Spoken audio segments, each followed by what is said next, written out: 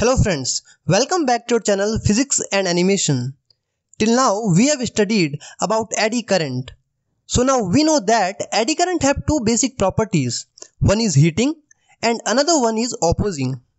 In the last video we have already discussed application of eddy current in induction furnace. Today in this video we will talk about opposing property of eddy current, in which first we will understand how eddy current produces damping effect. And then we'll discuss application of eddy current in braking system. Application of the opposing property of eddy current.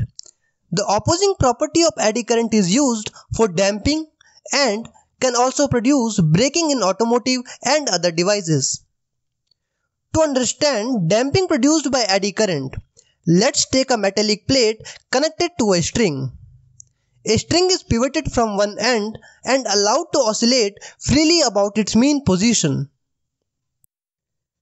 Now let's create a magnetic field directed from north to south in the path of an oscillating metallic plate. As it is visible in the animation, when a metallic plate passes from the magnetic field lines, plate loses its momentum and stops oscillating after some time. This type of reduction in oscillation after some time is called damping. Okay, now let's again oscillate the metallic plate and observe it closely to understand the reason of damping. So when a metallic plate enters a magnetic field, magnetic flux linked to plate surface changes. Hence, according to Lenz's law, to oppose this change of magnetic flux, eddy current starts flowing anti-clockwise on the surface facing the north pole and acts like a north pole to repel and oppose the motion of a plate. While eddy current flows in a clockwise direction on the surface of the plate facing toward the south pole and acts like a south pole to repel or oppose the entry of the plate into the magnetic field. Okay. Now when the metallic plate moves ahead to exit the magnetic field, magnetic flux linking to a plate starts decreasing or changing. Hence, to oppose the plate from leaving magnetic field lines, the eddy current starts flowing in a clockwise direction to act like a south pole on the surface facing the north pole and create the force of attraction to oppose the outward motion of a plate. Similarly, the eddy current flows in an anti-clockwise direction to create north pole on the plate surface facing the south pole to develop force of attraction, which tries to pull it back into the magnetic field lines. In this way, force of opposition acts on both faces of the plate whenever it leaves or enters the magnetic field lines. Such opposition keeps acting on an oscillating plate and forces it to stop. This type of reduction in oscillation over some time is called damping. To reduce such damping, we need to reduce the strength of the eddy current. For that, slots can be used. Air between these slots acts as a barrier to the eddy current. Now eddy current flows in the smaller loops instead of larger loop. As eddy current is directly proportional to area of the loop, due to this, the strength of the eddy current reduces. Now this time, plate can oscillate for a longer duration than previous.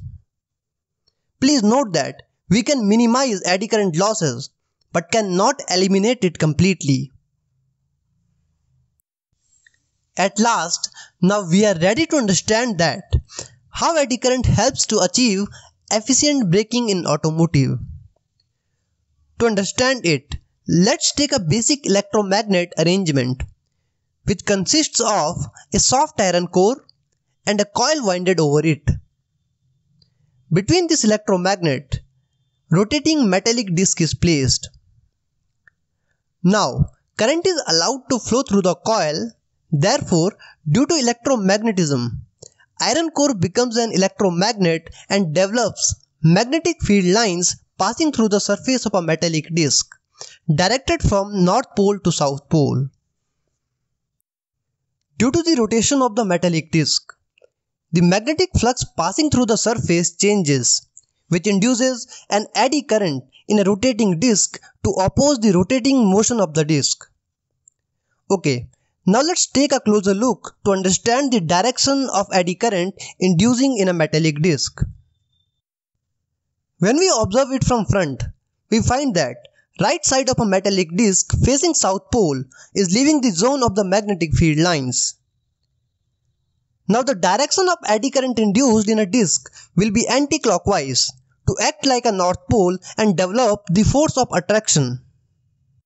In this way, the eddy current opposes the motion of a disc leaving zone of magnetic field lines, due to which a change of magnetic flux on a disc is taking place.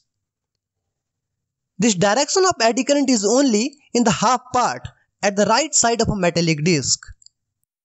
Now let's move to the back side, from where part of the metallic disc is entering into the zone of the magnetic field lines. When we observe it from the other side of a south pole, we find that again surface of a metallic disc is facing south pole, but this time the metallic disc is entering into the effective zone of the magnetic field lines. Therefore, from this side, magnetic flux linking to a plate is increasing. Now, the direction of eddy current induced in a disc will be clockwise, so that it could create a south pole and develop the force of repulsion to oppose the motion of a disc entering into the effective zone of the magnetic field lines.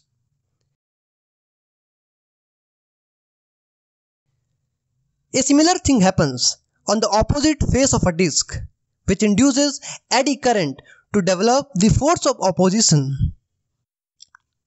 In this way, the combined effect of all the eddy current induced opposes the rotating motion of a disc and forces disc to stop rotating. That is how eddy current helps us to get effective non-contact braking. Thanks for watching, friends.